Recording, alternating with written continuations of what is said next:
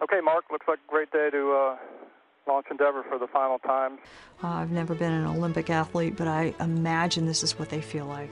So we're heading to the launch pad. It's game day. It's on, and we are so ready to go and do our job.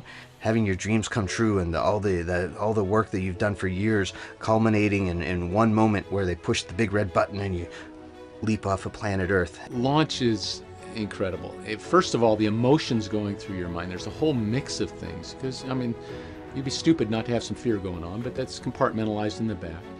At the same time, there's this little kid part of the back of your brain going like, I'm going to space, this is great. But part of me was that little girl going, I'm finally going to space. And then on my first mission, so I was mission specialist 2, which is a person that sits right behind the commander and the pilot, and you have a huge responsibility to keep track of all the systems and things that are going on, so you have to focus. At 9 minutes you come out of the weather hold, and that's when the weather's actually been good. Then you work your way down, and things start at 5 minutes. We start the auxiliary power units, and continuing down. Each little step you get closer and closer. Vehicle's in great shape, so it's time to go fly. A certain cadence, a certain number of voice calls that are made that indicate that things are progressing normally. T-minus 1 minute and counting. So there's a giant water tower at the pad, and right before the engines light, all that tons and tons, I don't know, a lot of water comes flying out of that thing like Niagara Falls down into the flame trench. It's all to dampen out the acoustic energy, the noise, and when the main engines light, the whole stack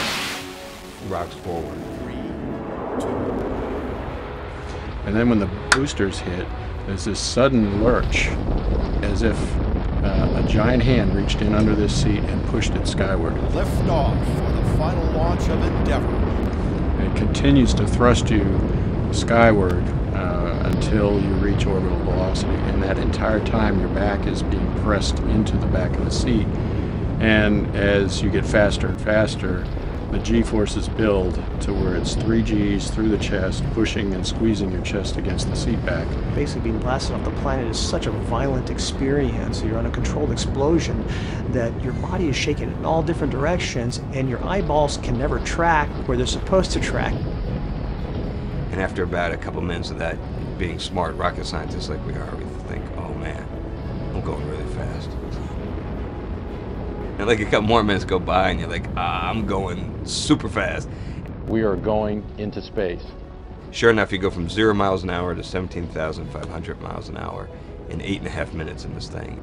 With the solid rocket boosters, all the vibration makes it feel like you're driving a pickup truck over railroad tracks. Standing by for solid rocket booster separation. But the transition once we drop the SRBs off is just smooth as silk. Then it goes to Mercedes on the Autobahn. And separation from the external tank. On the balance, it's a very, very enjoyable ride as long as you sort of keep out of the back of your mind. You might die while you're doing it. Other than that, it's just super fun.